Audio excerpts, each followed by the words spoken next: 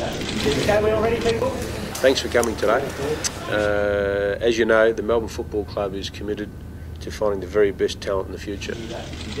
And today I'm pleased to announce that in a football first, 2 of our supporters will be included in our round 5 team against Brisbane. They'll be listed in the side, they'll train, they'll run through the banner, and they'll be wearing their very own Guernsey when they do it. They'll be real demons for the day. It is a very, very proud Guernsey and a great honour to be wearing it, representing our team, the club that you support. If you want to get a Guernsey, you've got to tell me why you think you can get the job done. To wear this, you've got to convince us that you deserve it.